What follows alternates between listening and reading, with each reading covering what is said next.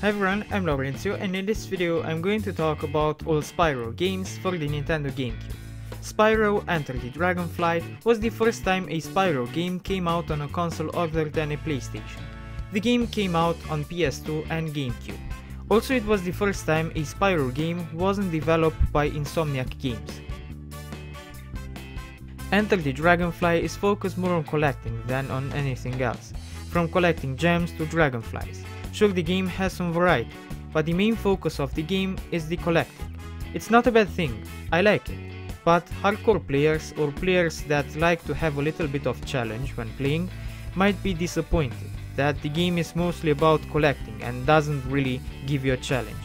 Sure, you have some jumps to make, but the game is still more about collecting than platforming, and it's very easy to beat.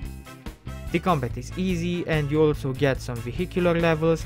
Spyro gets different sorts of breaths, like the classic fire breath, a bubble breath, and he can also emit lightning. Oh, and he also has an ice breath. The game is comprised of 9 beautiful worlds. I recommend you play it. I liked it. It's jolly, relaxing and good looking. And I like the variety in gameplay. You get different sorts of gameplay styles.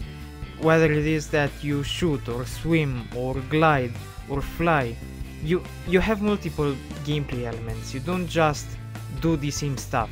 Sure, the goal is the same, to collect, but you still get a lot to do and you get many different ways to collect.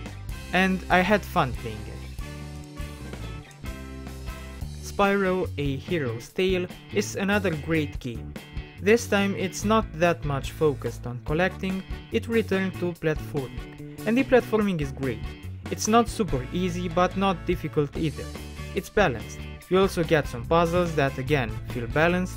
They never felt repetitive.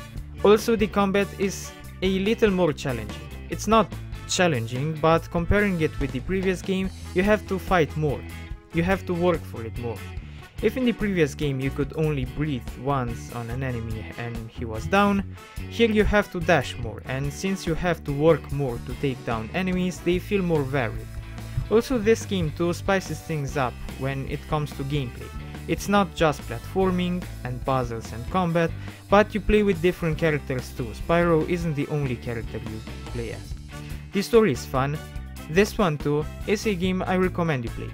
It's pretty underrated because people compare it with the original series and get disappointed, but I liked it. I like the original series and this series too. These two games are amazing. Too bad that people underrate them just because they aren't the exact same thing as the original trilogy.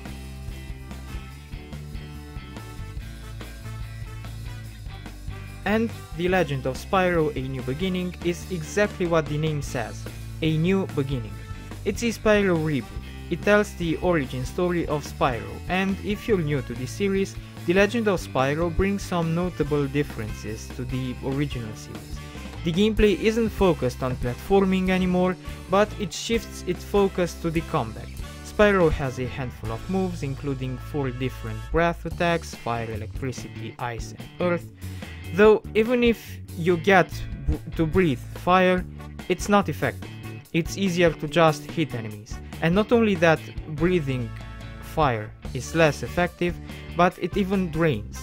So it's limited and you need to collect gems to fill it up again, and hitting is better anyway. The combat gets very repetitive, and the moves you perform are repetitive too. I mean, you perform the same moves on almost the same enemies over and over, and the camera control isn't that great either. But the visuals are top quality, like Spyro games usually benefit of some great visuals. I mean, the game is gorgeous, but it's very repetitive. That's about the only complaint I have with the game. I mean, I have to be objective. It is indeed repetitive, but I had a lot of fun playing it.